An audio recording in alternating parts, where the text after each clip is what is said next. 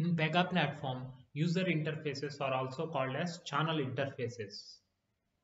So these are the different channels through which users can interact with your application, through which users can use your application, through which user can create cases, solve their problems, communicate with your businesses.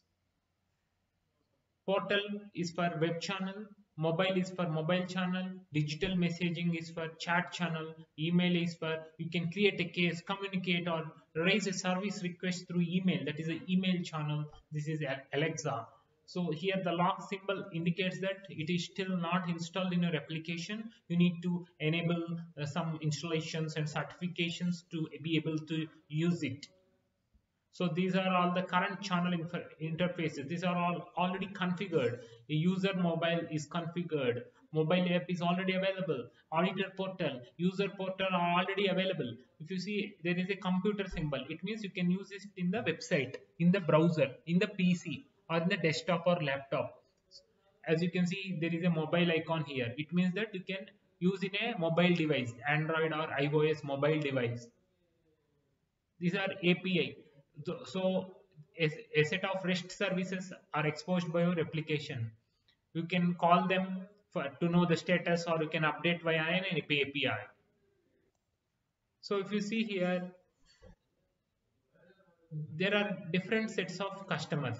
For example, she is a very modern lady. She want to create a case by using she want to create a case or update her policy details with the insurance organization by using a mobile app. Whereas he's an old aged person, he prefers updating the insurance policy details by calling the customer care representative and telling him the details. She is a middle-aged woman and she likes to change her preferences or policy tenure. She want to renew her policy, or she want to update dependents details in her policy, or any such things by logging into her personalized website given by the company, by logging in using her personal user ID and password into the website.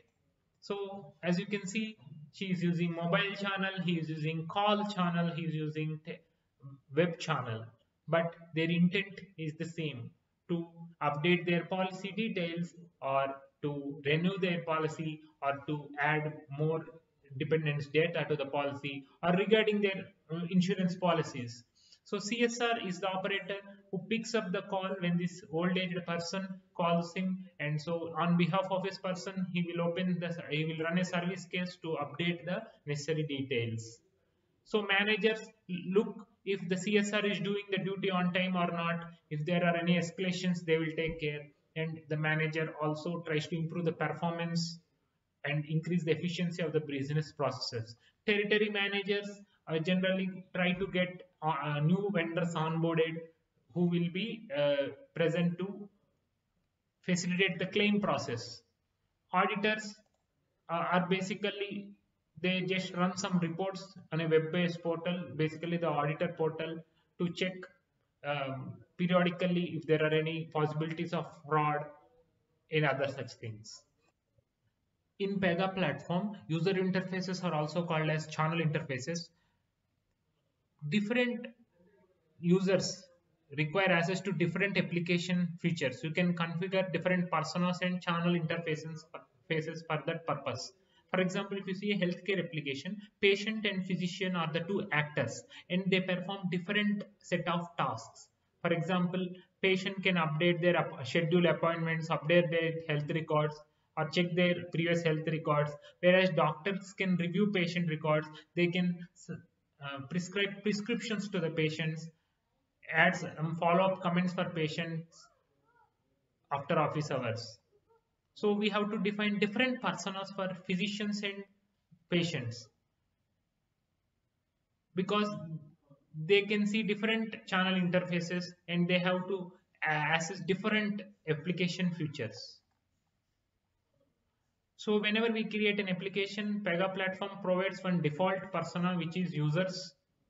Users are the case participants where a unique combination of channel interface, responsibilities, permissions, and work routing requires differentiation from an existing persona. When you create a new persona, Pega platform creates default permissions and a work queue for the persona. You can modify these permissions and work queue and create and customize the channel interface if you need. So for each stage, you need to define the personas and channels. And so basically personas are CSR, user. You can add new personas as well, like manager, auditor, test, which we have created just now. So under each persona, again you can access the channels, what all channels this persona has access to. For example, CSR has access to only user portal, say, but a user has access to user portal, mobile, email channel, multiple channels. So you can add the different channels that a single persona has access to in the case designer landing page. In this way, we can associate a persona and channel.